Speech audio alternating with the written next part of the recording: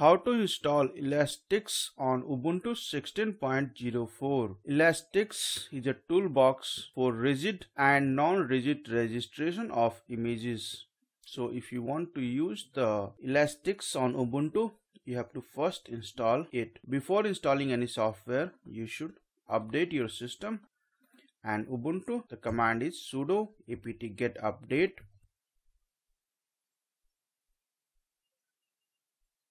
After system update, you can run the command sudo apt install elastix, sudo apt install elastix, and press enter. This package is around 69.5 MB. Enter yes, and now the installer is downloading the libraries and the required softwares to install the elastix on the Ubuntu 16.04. Wait for the installer to complete.